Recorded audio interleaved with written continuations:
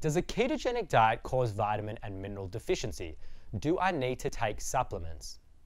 Research has shown that the same number of calories on a low-carbohydrate diet provides a higher level of nutrients than low-fat diets. So, to make sure you're getting enough nutrients, include a variety of keto-friendly foods such as meat, vegetables, yogurt, nuts, and healthy oils. We have a great keto grocery list on our site that gives you a wide variety of foods to eat on keto, so check it out. If you want to use supplements to maximize the benefits of keto, you can also consider the following supplements.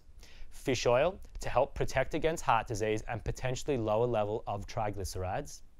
Spirulina to help lower levels of triglycerides and lower your LDL or bad cholesterol. Sodium, or just have a cup of bone broth. Potassium supplements, magnesium supplements, and vitamin D. Due to the reduced nutritional content of our modern diet and the excess of toxins in our environment, many people are in fact malnourished and missing critical nutrition. The guidelines for the consumption of essential nutrients, aka the recommended daily allowances, are enough to prevent severe disease, but not necessarily enough to thrive and optimize physical and mental well-being. Getting the right nutrition is a key component of good health, and this can be done with diet alone, supported with the right supplements.